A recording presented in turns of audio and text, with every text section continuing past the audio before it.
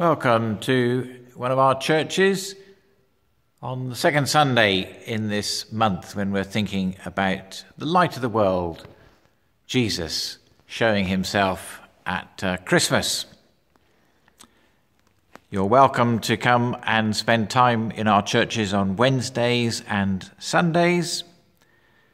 The carols by candlelight and the midnights will have to be by ticket only to make sure we don't get too full, and ring 837-147 to book your space.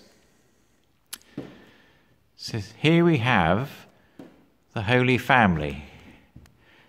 Mary, probably quite small. She may have been only about 14. People used to get married much younger in those days. And Joseph, notice he's supporting Mary. He had quite a difficult time understanding what was going on, but they're going to be the focus for our communion and then the star above. We found during this season that sometimes less is more. So notice there's no expression on the faces. That's left for your imagination and mine. And at the foot here we're going to have communion, so I hope you're ready at home. It's been very good to share with you now over several months. I'm going to say the creed. This is a creed setting which scans. We believe in God the Father, God Almighty, by whose plan earth and heaven sprang to being, all created things began. We believe in Christ the Saviour, Son of God in human form, virgin born, the child of Mary, upon whom the Spirit came. Christ, who on the cross forsaken, like a lamb to slaughter led, suffered under Pontius Pilate, he descended to the dead. We believe in Jesus risen, heaven's King, to rule and reign, to the Father's side ascended, till as judge he comes again. We believe in God the Spirit, in one church, below, above, saints of God in one communion, one in holiness and love. So by faith our sins forgiven, Christ our Saviour, Lord and friend, we shall rise with him in glory to the life that knows no end. So here are the eternal symbols of bread and wine. There have been ordinary things on the table, and we're just using ordinary pottery. Often God takes the ordinary and speaks in an extraordinary way.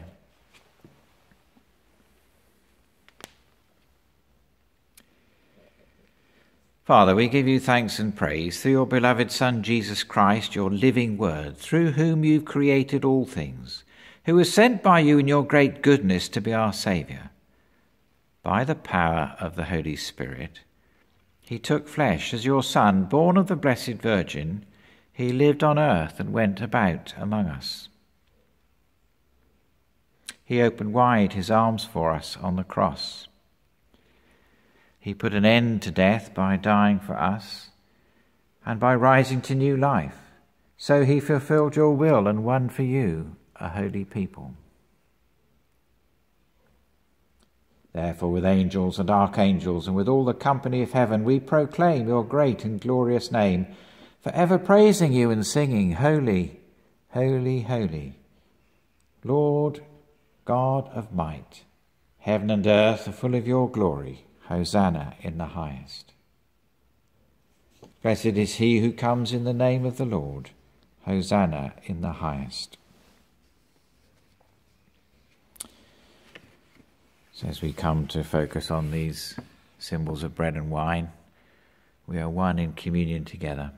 Lord, you're holy indeed, the source of all holiness. Grant that by the power of your Holy Spirit and according to your holy will, these gifts of bread and wine may be to us the body and blood of our Lord Jesus Christ, who on the same night that he was betrayed took bread, gave you thanks, he broke it and gave it to his disciples, saying, Take, eat, this is my body which is given for you.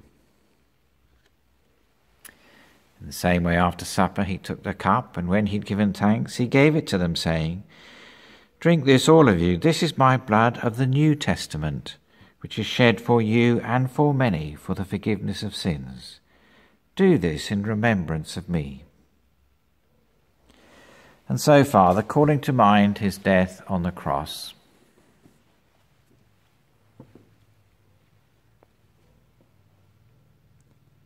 his perfect sacrifice made once for the sins of the whole world, rejoicing in his mighty resurrection and glorious ascension, and looking for his coming in glory, we celebrate this memorial of our redemption.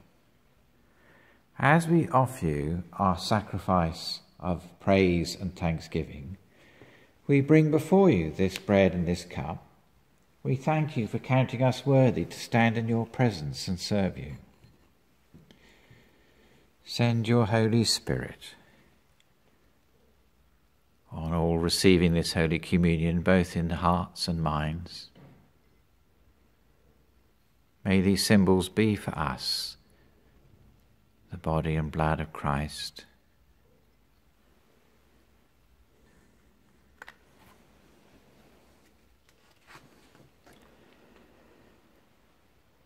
And we remember with all the saints your presence with us today, and pray that we may be inspired through God's Spirit to make a difference in our own lives, in the lives of our neighbourhood, and in the wider world.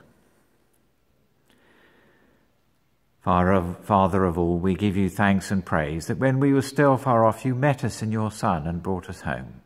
Dying and living, he declared your love, gave us grace, and opened the gate of glory. May we who share Christ's body live his risen life. We who drink his cup bring life to others. We whom the Spirit lights give light to the world. Keep us firm in the hope you set before us, so that we and all your children shall be free, and the whole earth live to praise your name, through Christ our Lord. Amen. So join with me as we receive the body of Christ, broken for all of us, wherever we are, whoever we are. The body of Christ keep us in eternal life.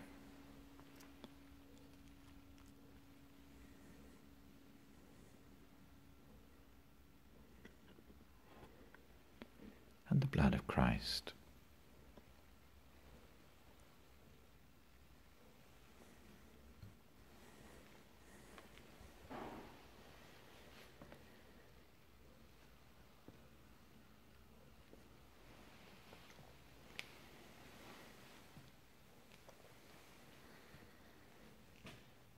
The Lord bless you and keep you.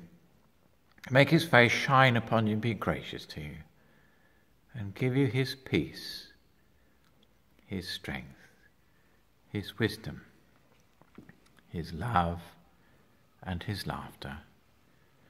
And the blessing of God Almighty, the Father, the Son, and the Holy Spirit be with us all.